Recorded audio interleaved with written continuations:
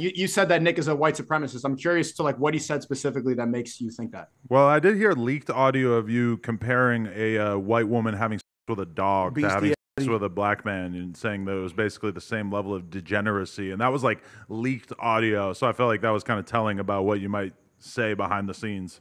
Yeah, and maybe that was a joke.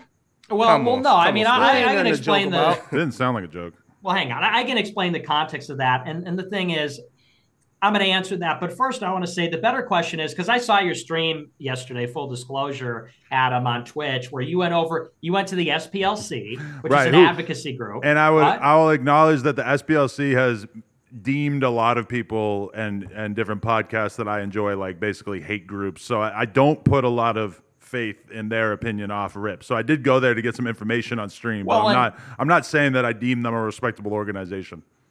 Well, and that's fair enough, but I'm saying the point is, and this is the question that should be asked about that, they're advocates. That's an advocacy group, and they're paid to mine. I've been doing streaming for 6 years. I produce thousands and thousands of hours of content. They're paid to mine, the 10 or 15 worst things, 10-second. Like, let me ask you, you don't know the circumstances surrounding that clip, but it was provided there for you in a 10-second bite for you to get a certain impression of me. And that clip is from 5 or 6 years ago. I know you might say, well, it doesn't matter how old it is because of the content is so offensive. But it sort of begs a certain question, which is, why does this exist? Who's paying for this? To what end? Why is the SPLC? Because at the time, I'm an 18-year-old kid. The circumstances about that is I was at a job training. And it was like 3 a.m. It's late at night. It was for a political thing. And I was saying that I'm against race mixing. I think that people should marry their own kind. I want a white wife.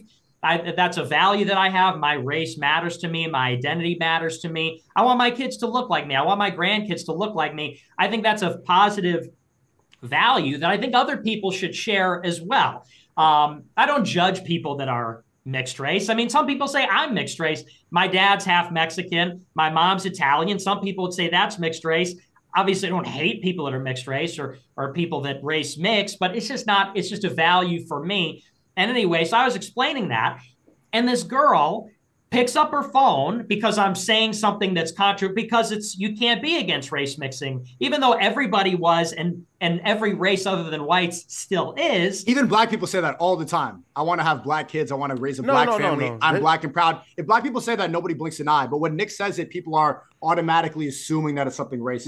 And I think in that context, I think that could be a joke. And I think that if you record any white kids Call of Duty lobby when they're 18 years old, or you record anybody at 3 a.m. when they're not knowing, I've made jokes like that. I make jokes about every single race. It doesn't mean that you're a racist person, but nowadays you have to be very careful at any moment because you never know when someone's going to record it. Well, wait, but so the point is, I'm saying like, so that's the part that wasn't recorded, is I'm saying I'm against race mixing. Well, she sees me saying something that you're not supposed to say and says, I'm going to cancel this guy. So she gets her phone out and starts recording and says, hey, Nick, so do you think that having sex with a black guy is the same as having sex with a dog? So I didn't say that. Those were not my words. I was saying I'm against race mixing. She gets the phone out and frames it that way. And I said, no. And Adam, you saw the clip. I said, no, it's not the same. I said, but they both be degenerate. I said, they both be wrong.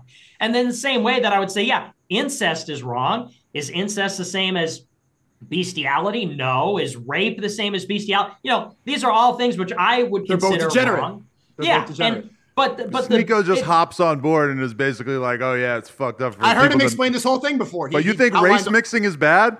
I don't think race mixing is bad, but I respect his opinion to think that he wants to further the white race and have white kids. See, I'm not going to judge what he wants to do. I would have thought in any other timeline that Nick saying like, oh, white people should just be with other white people, I would have thought that would be a super controversial statement, but it's hard for me to really take it that controversially when we've had people like Tariq Nasheed on here who clearly says the same thing about black people. Kevin Samuels basically said the same thing about black people. People say that all the time. That's the problem wasn't that. White people don't say that. White people are not allowed to say that. He just said it. Well, that's why he's canceled. He's on a no-fly list. It's just hard for me to really take issue with him saying that when I feel like there's so many people of other races who basically say the same thing publicly and aren't really like held in any kind of negative light for it. I think that's why Nick was saying that it's easier to be a minority nowadays. I think when he talks about that, he's talking about freedom of speech. I think I'm a protected class, being Asian, Black, and white. I'm able to talk about a lot of things and make jokes that Nick is not capable of. But even then, you could still tote the line and get canceled, as we've both been terminated. Right. But yeah, I still haven't seen you. I disagree. I've heard Destiny bring up that same instance. I'm curious to what do you think Nick has said that's made you think he's a white supremacist? Besides that, what about the black people's hands should be cut off at the airport? Oh, well. I don't mean the funny. Like what? How? In what context? Because it was part of a joke. It's part of because I'm talking about.